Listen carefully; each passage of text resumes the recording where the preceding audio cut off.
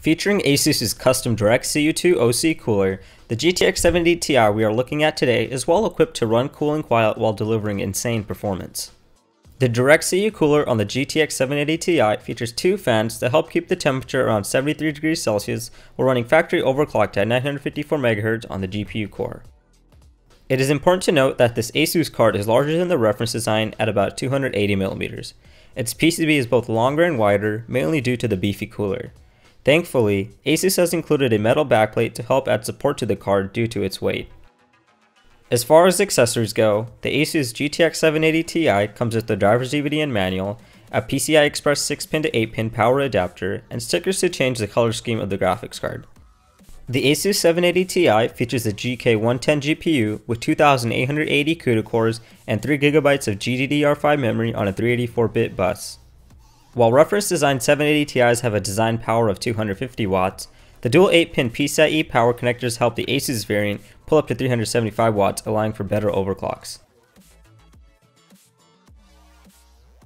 Same as with all the other GTX 780 Ti models, the ASUS card features a standard DisplayPort, HDMI port, as well as dual DVI connections.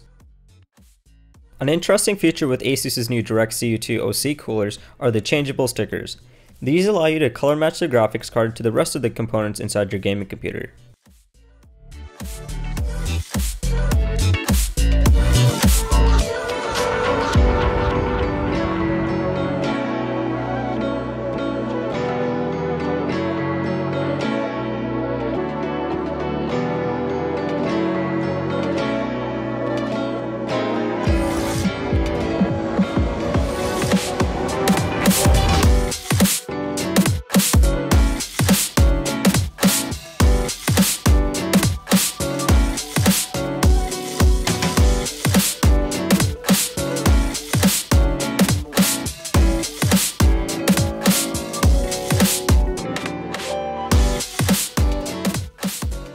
In conclusion, the ASUS GTX 780 Ti DirectCU2 OC offers great performance without an insane price increase.